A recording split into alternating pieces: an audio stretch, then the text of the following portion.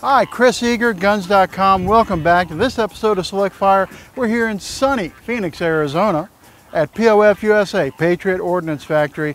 We're going to check out their sweet rifles. Man, they got a lot of cool stuff going on in here. Let's check it out.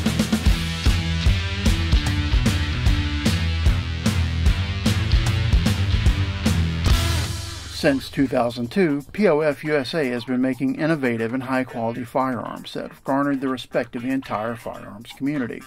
The company was led by its fearless founder, Frank DeSoma. Hey guys, welcome to Patriot Ordnance Factory. Until 2020, when a tragic car accident claimed his life. As Frank would have wanted, his family carried on where he left off.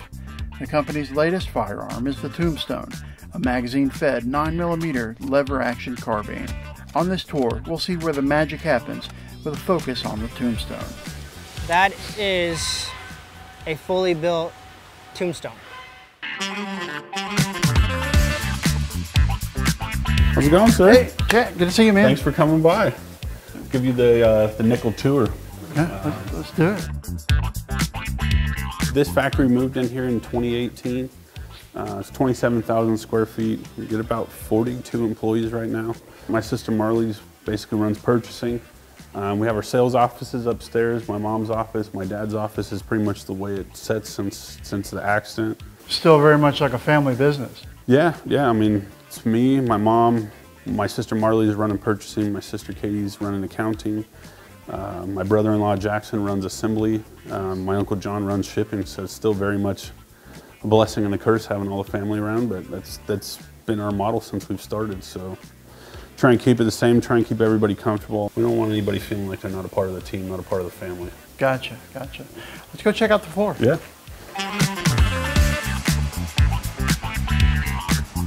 So these two machines are HX400 Kitamuras. It's a horizontal pallet changing machine. So there's going to be 8 pallets that we call them tombstones. This is the extrusion actually that's going to start the tombstone handguard. Okay. So it starts out at 6061 aircraft aluminum, extruded, and then we're going to finish the product. And you can definitely, when we get to the next station, you can see the weight difference that's taken out from the raw extrusion. With these machines, we also do all of our billet uppers and lowers. So the 415 lowers, the Revolution lowers, the Revolution uppers, they're all going to get made on these machines. And we've got 2 of them, the other one's on the other side. So we started off that raw piece of extrusion that was over on that Kitamura machine. This is what it's going to come out off the Kitamura. You can see the difference from op 1 to the final product. Wow, that's so light.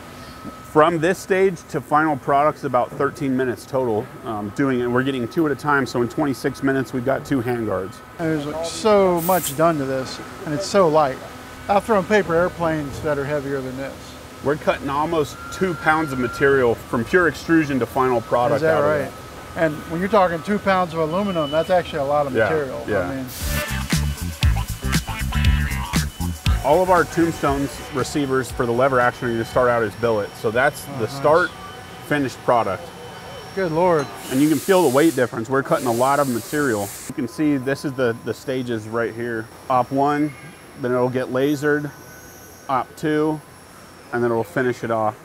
Yeah, that's a lot of fine machining down in there. It's a lot of chips, but doing it in the way that we're doing it's the only way that we can ensure all these holes are going to be true to spec. Yeah.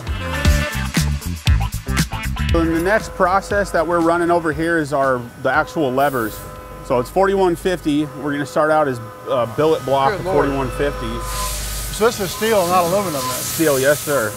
This is going to be op 1. So they cut the profile and then we'll flip it on the mount and he'll take it to the next machine and cut that off and finish it. Okay, so then you wind up with a lever? With the lever, and you can see the weight difference. Again, that's out of steel. We're cutting a lot of material, a lot of weight out of it. And this is so light it almost feels like aluminum, but again, it's 4150. And the big reason this is 4150, all the internal links in this Tombstone, which when we build it, we can show you again, but it's all S7. S7 because this is a toggle link. Those links are what's holding the concussion from firing. It's not a rotating bolt. So all those parts that are interacting with the bolt and the linkage system need to be out of steel so we don't have to, down the line, long-term use, they're not going to fall apart, get damaged, bend, break. We tried to pick really heavy-duty steels Again, doing it out of billet adds a lot of cost, but as far as the strength and rigidity over the life of the product, that's why we pick those materials. So you guys are building these guns to run and stay running. Yeah, if you're buying a 9mm lever action gun, you're going to run it suppressed. I mean, let's face it, it's got to hold up to the pressure, the back pressure from the suppressors and the abuse.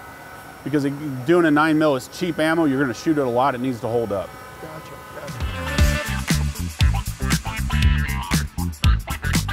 What kind of testing protocol do you guys have for the triggers you use?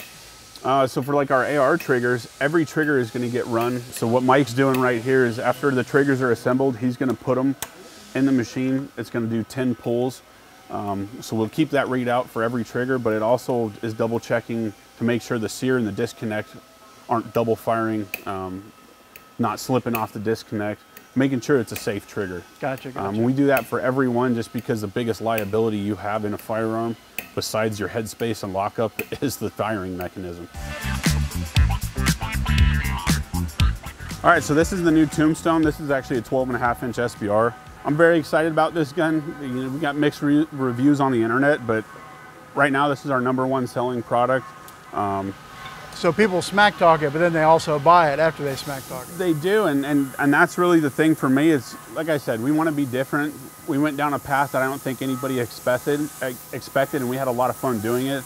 And the end product, I think it speaks for itself, and when we go in and shoot it, you'll understand why.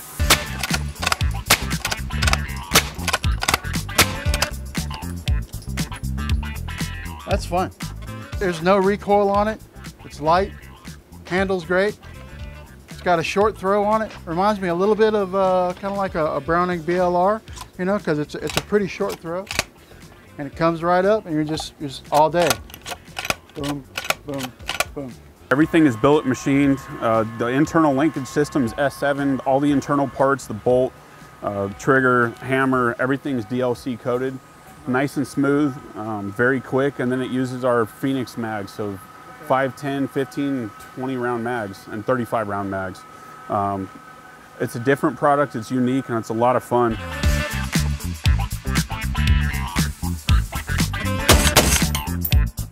And I've noticed that a lot of your products, you know, they'll be kind of really innovative and really like you're the only one that has it, and then suddenly a few years later, like a bigger manufacturer comes out with something almost exactly like it, you know. So hey man, it's joking around with some of the other people in the industry. Imitation is flattery. At least you know, if I know if we put the time into engineer and develop something and a bigger name comes out with it, at least we were on the right track and it wasn't a dumb idea. All right. Well, hope you guys enjoyed our visit to POF-USA as much as we did. If you're looking for any of their stuff, head on over to guns.com. Also, if you're looking for any sort of ammo, optics, accessories, anything gun related, probably got it. We'll catch you on the next episode of Select Fire.